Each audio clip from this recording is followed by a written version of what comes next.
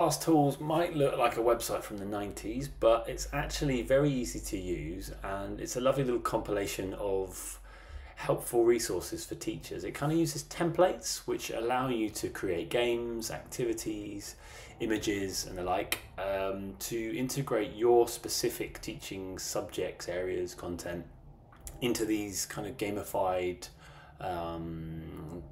tools that let you easily embed them on your website or share them directly with students.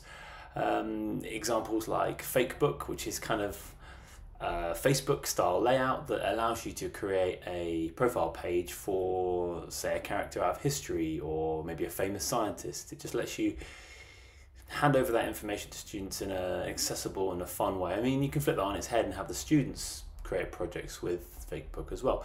And there's lots of tools like this. It's mostly free as well. Some of it's paid for premium, but there's lots of free stuff on here.